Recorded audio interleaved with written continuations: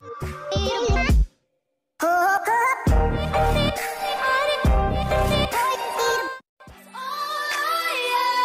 few minutes later.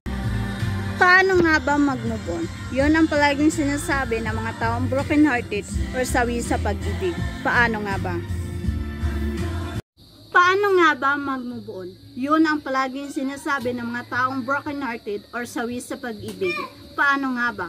Unang-una, umiyak. Hindi masamang umiyak. Iyak mo lang ng iyak hanggat wala ng luhang lumalabas yung mga mata. Pangalawa, hanap ka ng totoong kaibigan o isa man lang sa iyong pamilya na pwede mong pagsabihan or kahit mama mo or mga kapatid mo. I'm sure makawala yan ng sakit or hinanakit na nandito. Pang-tatlo, magdasal ka. Huwag na huwag mong kalimutan magdasal.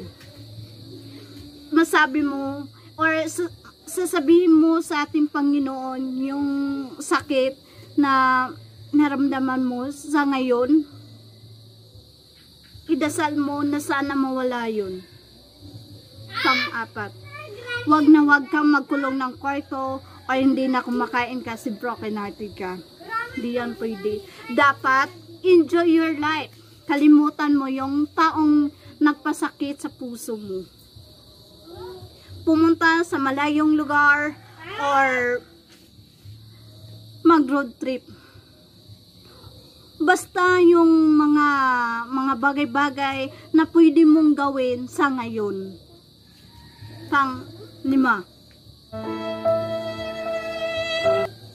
wag na wag mong isipin yung mga happiness moment na kasama mo yung ex mo. Dapat bad para madali kang makalimot. Pero alam nyo guys, para madali ka makalimot sa lahat,